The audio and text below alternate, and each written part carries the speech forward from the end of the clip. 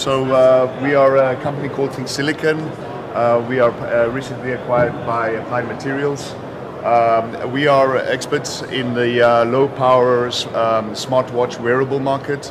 We have our GPU 2D rendering IP inside.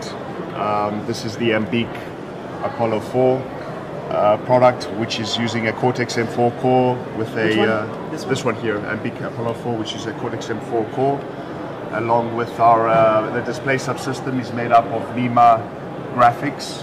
The Pico XL that you see here is inside there, which generates and renders the graphics in this embedded system on a smartwatch, and it also has our NEMA display controller, which generates very vibrant colors of that you see here on the display.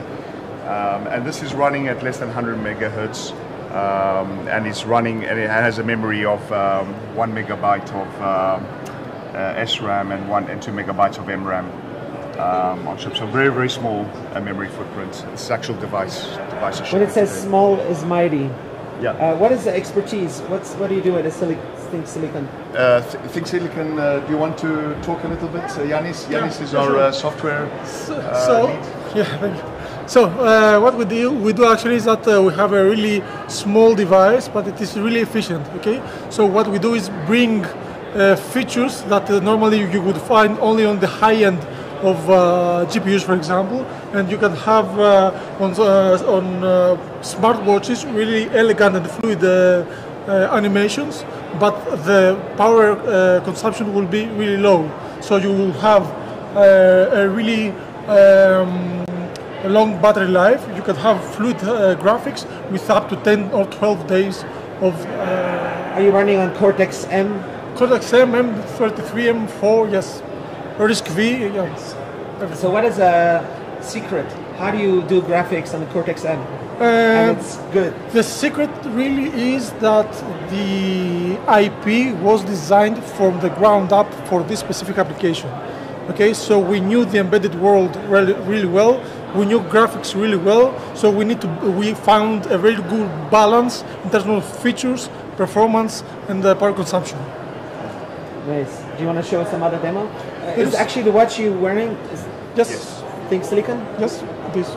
All these watches. So can you describe, what is this watch? This is a Xiaomi Watch S1 Active. It has a resolution, I think, of 460 by 460. So what? Nice big display.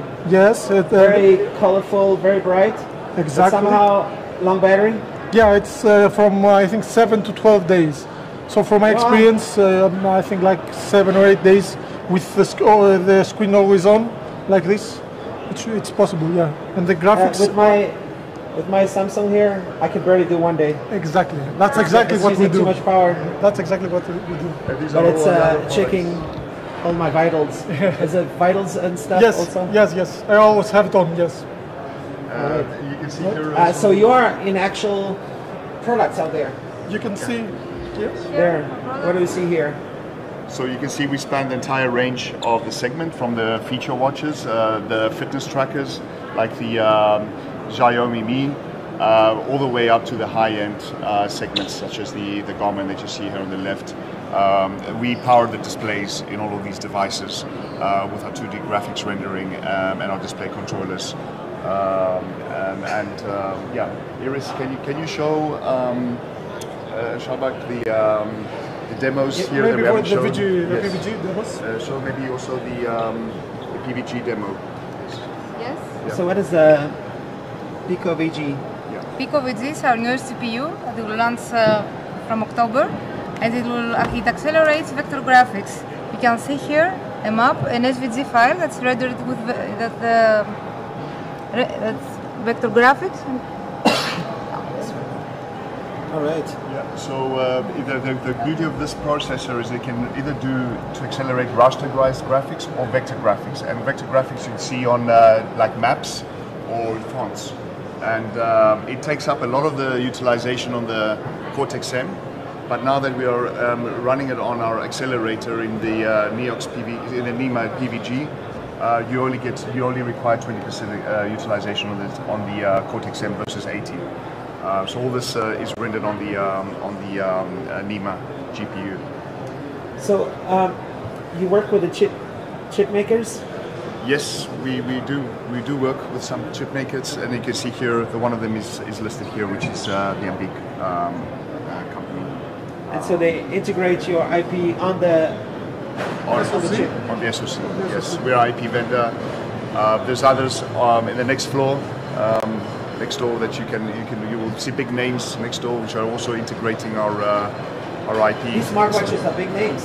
Yeah. They're like world leaders. Amazfit and these guys, they're like selling most smartwatches. Yeah. And it's crucial to have something that looks cool and has long battery. Exactly. That's the value proposition. Exactly. The future, though, is more also adding extensions. So we obviously extended from our original GPUs. We added vector graphics capabilities, and now we're also adding in the latest Neox architecture that you can see here. We're advertising. We have pamphlets. Is adding AI capabilities on the GPU. So we add compute shaders, which are very common in smartphone markets. Compute shaders are very common in the smartphone market, and now being waterfalling down into the MCU market. And are running on the next generation Neox as compute shaders. So you can do post-processing, pre-processing, classic computer vision, image processing, and also machine learning. Here we have a demo where you are doing some person detection on the Neox GPU in very, very low power consumption. So how long has Think Silicon been doing this kind of technology? So maybe you can answer that. Yeah, we started in 2007, but with graphics we have been developing only graphics products since 2010, and so we are quite a long time in the segment. And initially, I think that were actually the first GPU that exclusively targeted the embedded market, like smartwatches. And are there new hybrid Cortex AM that could be taking advantage of your technology only when it's on M and doing something else on A? Actually, there are a couple of watches here. I think one of them is that one, the Oppo Watch 2, which have like a big little subsystem. On the big subsystem, it's running Wear OS. On the little, it's I think an RTOS-based system, which of course consumes very low power, very low energy, and when it's running on low power mode, then it's using our graphics. Nice. And what does it use when it's not on low power mode? I'm not really sure. For the specific. All right. You're always going to be on Cortex M only. Cortex A on the high power, Cortex M on the low power. Yeah. You do stuff on A, yeah. All right. We are scaling all the way from, we scale from 1 core all the way to 64 cores in the future. In real applications, in real chipsets, we have in the MCU space alongside Cortex M, but the plan is to move into the space of Cortex A in the future as well. So I like the smartwatches. And what's the big idea here, the embedded world? What are people asking you from you? Yeah, it's all about cost, power, and performance in that very limited amount of footprint that you have available to you in that small silicon. So you're working with sub 3 megabytes of SRAM, and you're working with we are consuming less than 10 milliwatts, which is so significant in these very small form factors.